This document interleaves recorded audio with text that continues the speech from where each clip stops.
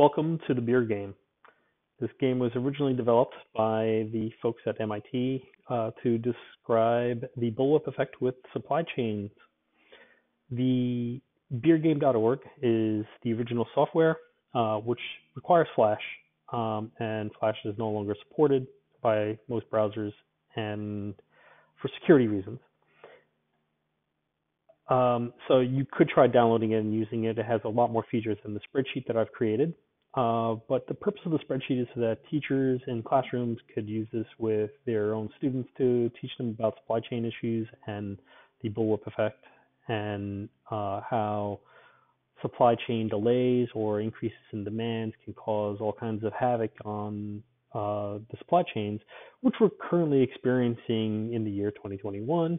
And we experienced a little bit in 2020 with the initial pandemic with toilet paper. How the game is played is all described here on their webpage. It's based on 4 teams: factory, distributor, wholesaler, and retailer. Orders flow from the retailer up towards the factory for demand, and product, which is the supply, flows from the factory down to the retailers. If there is not enough inventory in any one of these teams, obviously there will be a backlog and causes issues. The playing of the game has 5 steps that occur within each week. I have simplified it so that the first 4 steps are automatically calculated and performed by the spreadsheet itself. The only step, which is the only step that the players would ever take even during the regular game, is to decide on the amount to be ordered for that week. So I'm not going to go into details about the game. You can search on YouTube for how the game is played in real life with chips and writing down the numbers and calculating out all the stuff. It's a lot more fun to do it where the spreadsheet does all the work for you. The software itself would have done all the work for you also. There is some information that is shared in my spreadsheet, like how much is coming in from the delays and how much was actually shipped out.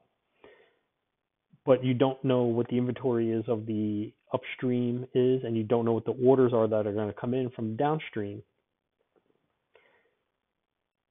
But you can make modifications to the spreadsheet and expand it out for whatever purposes you want. I'm going to give you a suggestion on how to perform this for students in the classroom. When you open up the spreadsheet, there are 2 hidden sheets that shouldn't be shown because they're just the worksheets where work actually happens. The summary page should be displayed only to the teacher or to the administrator. They can just kind of keep an eye on things and track on how things are going. And then each team will have their own sheet: the factory, supplier, wholesaler, and retailer. So you would share this entire spreadsheet with the entire group of students that would be utilizing this. You would assign them each to a sheet themselves. So in this case, we're going to play the role of the retailer. And the only thing that the students should be doing is entering a field into that green celled number, green shaded cell. The number they place in there is the order that they're going to place. The rest of this information is all calculated by the spreadsheet and basically are the steps 1 through 4 for the initial, for the game that as it was described on the webpage. The costs are always going to be whatever your inventory is for that week times $1 for inventory. And if you have a backlog, which means you have negative inventory and you owe shipments out, the backlog will be whatever the total of your backlog is times $2. The amount shipped will be based on how much was ordered, or if you have a backlog, it'll be to fill whatever was in the backlog also. So in this case, a new order came in for 5. We had shipped out 5, which left us with an inventory of 15 total. So this assumed that we had 20 at week 0. This also tells you how much is coming in the delay in the shipment process. So you know how much was shipped out from your upstream supplier. So my wholesaler has shipped out 5 units from this week, which will arrive in 2 weeks. and I didn't place an order for the week 0, so 0 is coming in next week for here. So 5 will come from here, and it'll also come. It'll take 2 weeks to get here. Hence why next week it'll be 5 for the following week, which will come into this inventory here. It'll get added into this cell here.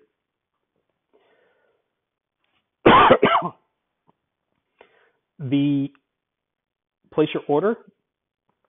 So we'll start with an order of 5 just to see how things roll. Since 5 came in for an incoming order, we'll place an order for 5 also from our wholesaler. And the other three teams have already been pre-filled out by me just so that you can see how this process rolls. As you can see, none came in. That's why we had an order of 5 and we shipped out 5, so our inventory went down to 10 here.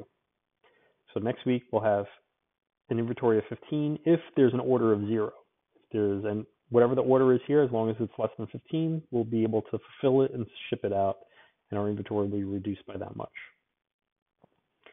So we placed an order of 5, which our wholesaler has sent out 5 to bring us to 5 here. So for now, we're going to enter 5 for the next order and 5 for the next order, and we're feeling pretty comfortable here, okay? The new orders coming in are 5s.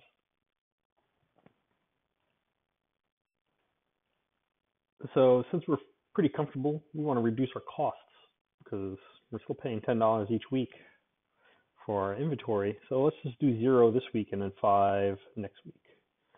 Obviously, I know what the incoming orders are for the retailer, but this is just so I can speed through the video a little faster. So I'm going to enter 5. And here we can see the 0 is what we ordered, and now we're reduced again by 5 because we have an incoming order of 5. We have an inventory of 10.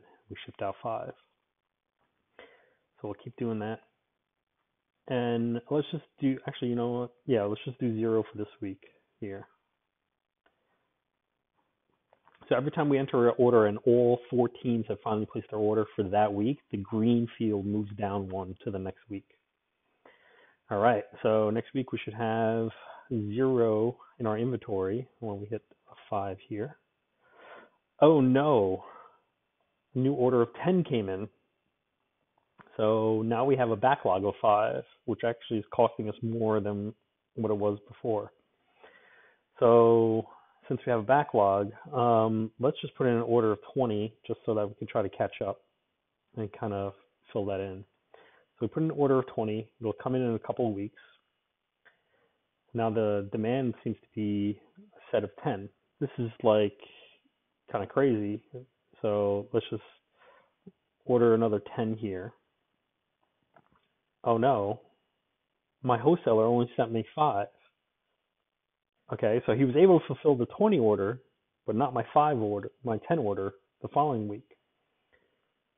So now the shelves are getting unstocked. There's nothing on the shelves in my store. I can't ship out anything except for whatever I'm getting in from each shipment. I got 5 in. I only shipped out 5. I got 20 in. Whatever this order is, I'm going to ship out at least 15 and whatever this order is. So let's order another 10. Oh my God, there's still only 5 coming for my order. So I shipped out 20 because that's all I had that came in. Basically, as fast as I'm getting it in, I'm sending it out, and I'm still backlogged. I still owe money to or supply to my customers. All right, so let's just double this up again because obviously my wholesaler is having some problem with the orders. We can see that they're still only fulfilling 5 each week instead of what I was asking for, which is 20. Now that stuff is still coming to me. It's just a backlog. It's going to come to me in a later shipment once they finally get inventory in. To take a quick break here and cheat, we can look at the summary. We can see right here, this is where we started having a backlog and we started putting bigger orders, and now the wholesaler has a backlog and they have no inventory, and their supplier has no inventory, and the factory has no inventory. And this is the beginning of the bullwhip effect, where everybody's going to start ordering a lot more stuff to try to fulfill their backlog of orders. So I'm not going to order too crazy, but it's kind of like when you go to the supermarket and you buy a gallon a week every week, and then you go to the supermarket and they don't have a gallon of milk one week, and you're like, well, that sucks. And then you go next week and they have milk. You're like, well, let me get 2 gallons just in case they don't have it for next week. Well, that's the same scenario. I'm going to place another order for 20. And again, they only shipped out 10. So again, they don't have enough supply to keep to fill in what I'm ordering. But the demand here has been pretty steady with 10s from my customers. So I'm going to keep filling in 10 because I know eventually I'll get my wholesaler will catch up with his inventory. Maybe I'll throw in an extra 20 here. There we go. I have an order of 50 coming in 2 weeks here. So now my backlog will go down back to 0 and my costs won't be so high. This is the highest my costs have been this entire game so far. So now stick to 10. 10. It doesn't matter if I try to have an inventory on my own. The problem was that my wholesaler was causing my backlog because they couldn't fulfill the orders that I was asking for. I'm asking for 20 and they only can give me 10 or 5. So here I'm finally down to 0, which brings my cost down. And I keep ordering 10s because now I have a nice amount of stuff coming in. Oh my God, they are sending me 0. So they're back down to no inventory again, probably from supply chain problems up ahead, and so forth. I will continue playing the game. That's not what should have happened. I will continue playing the game by entering numbers until I get down. Once you get to week 35 is when you should probably start thinking about when to stop the game, before week 50. So this spreadsheet goes from week 1 all the way down to week 50. You want to stop the game abruptly at any point after week 35 or 40, but long before 50, so that people don't try to stabilize where they are with things. And here you can keep playing it out. And I'm still trying to get my backlog filled, which is it's not. I'm finally getting 30 in here. I'm getting 50 finally from my wholesaler. And finally, I'm in the black again with my inventory. So let's just take a look at where we are. Let's say the game stopped here. Go to the summary, and this is the bullwhip effect that you can see on the inventory. And here are the total costs for it at the end of each week.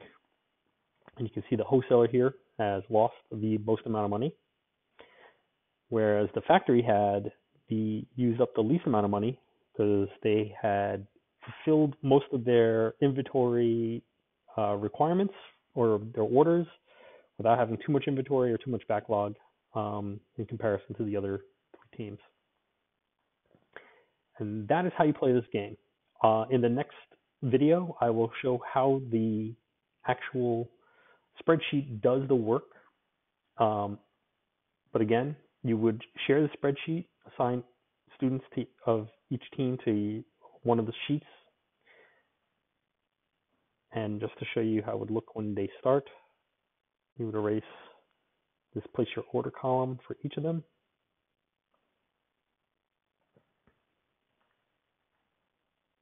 And they would start by discussing how much they're going to order. They all start with the same initial